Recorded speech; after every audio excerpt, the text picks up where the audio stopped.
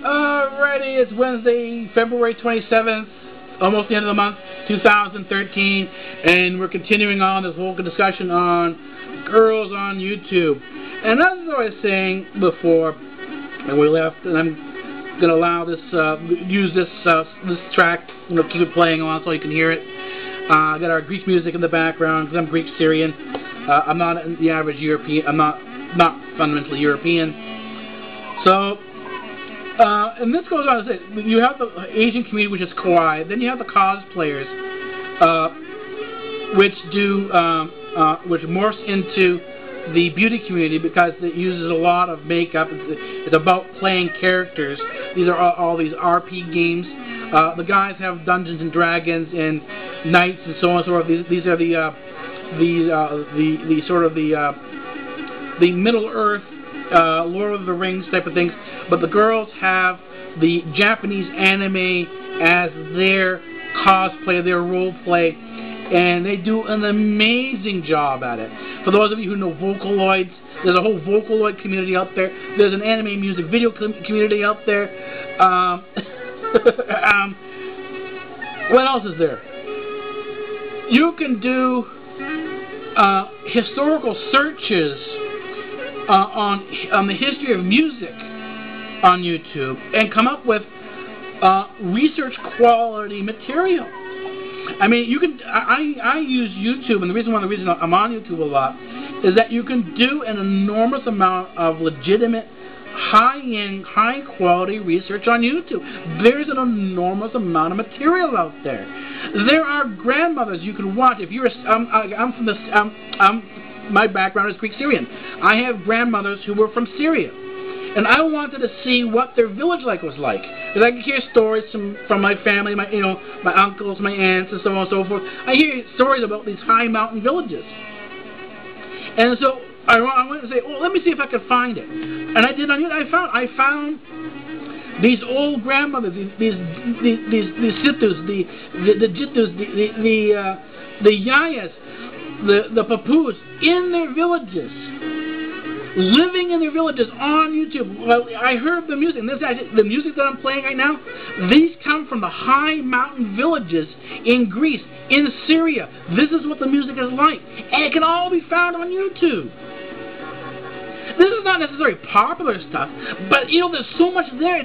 The popularity and the restriction of genre to comedy is the video discussion, the documentary was so narrowly focused that it completely overlooked everything that's out on YouTube. And I said, this is an enormous amount. Enormous. I said, we're listening to music. You would have to go back at least 100 years, high up into the mountains where the goat herders are, to hear this music. This is goat herder music. And I think a lot of this stuff, is so popular. In terms of, if you're a Greek person, you love Greek music, the old stuff is coming back, retro in terms of the old Greek village music. Many people love that stuff. It's kind of like the old bluegrass music. If you like bluegrass, you can actually find bluegrass on YouTube. You can find the history of bluegrass on YouTube. You can find the history of blues. You can do a whole research paper on blues, the blues genre, on YouTube. And you can see how on YouTube you can get the videos, you can get the content to show how the blues musicians influenced the Rolling Stones, Led Zeppelin, all the bands that led into modern music. You can see how the blues influenced groups like Beyonce. You can find Etta James. You can find Billie Holiday. You can find all these people who influenced the current generation of singers, particularly in the R&B singers, who created the genre of R&B. This is all on the internet. I should say on YouTube.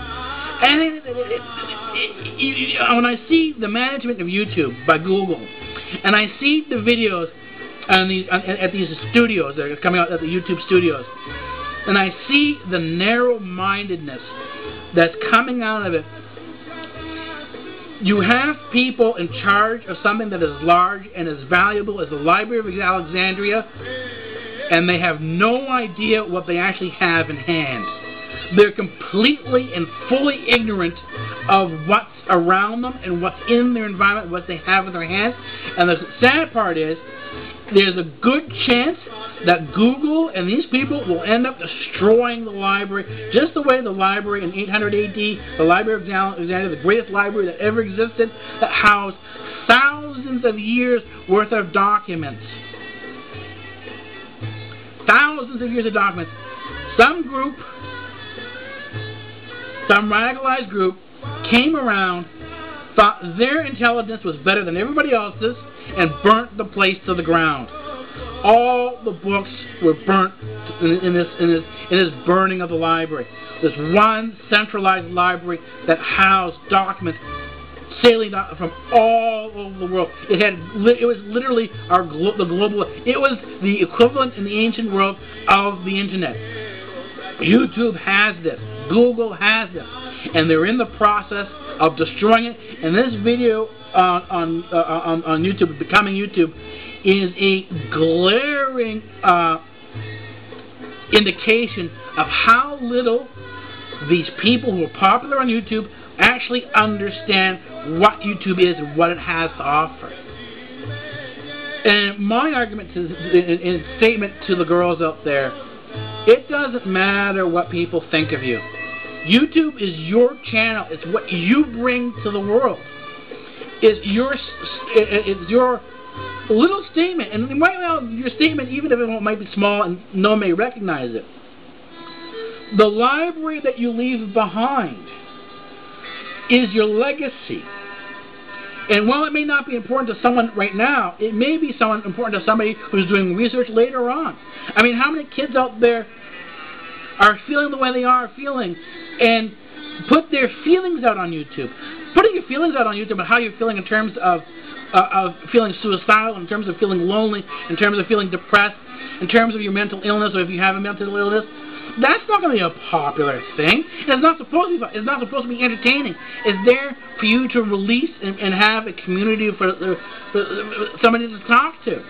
But on the flip side, on the research side of it, it can also help researchers who are studying behavior to see, instead of using a laboratory model, see somebody for real, in a real environment, how they're feeling, how they're behaving, how the current treatment of the mentally ill in terms of the health services available for them, what impact is that having? That can all be done on YouTube right now. But it's totally missed if you don't see what's there, if you don't see the potential, if you simply close your eyes and say, only thing that's important on YouTube is monetization and popularity. If that is your focus, you have no understanding of what YouTube is. Sorry about that, guys. Anyways, that's about it for this Wednesday. That's for this vlog. I will see you on Thursday.